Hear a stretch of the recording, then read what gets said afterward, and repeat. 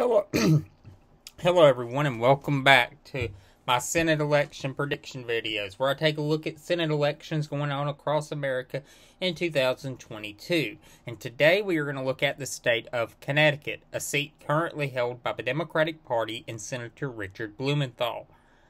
Blumenthal is in his second term. In 2016, Blumenthal's margin of victory was 28%. In 2016, Hillary Clinton won the state of Connecticut with a margin of victory of 13%. Joe Biden in 2020 won the state of Connecticut with a 20% margin of victory.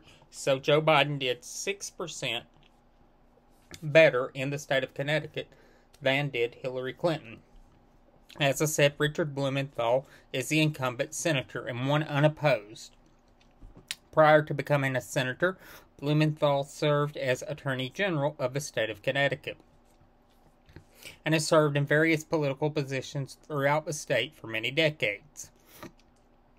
Blumenthal has become a particular object of scorn for former President Donald Trump due to exaggerated claims that Blumenthal made for years about his service in Vietnam.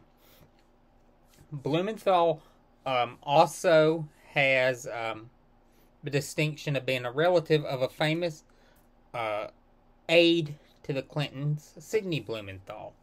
And this also, of course, makes him a public enemy number one of Donald Trump.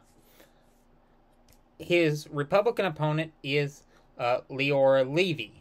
Miss Levy won the Republican primary over a more moderate candidate, but Levy had the backing of former President Donald Trump. So, as I've made the point in many videos before in this series, in the federal races, especially in the federal races, sometimes in the state races it does not matter as much, but in the federal races it's almost a fait accompli, especially in the Senate races, that whoever Donald Trump endorses is going to get the nomination. Leora Levy is the Republican nominee. Miss Levy is very conservative and holds hardline positions on many issues.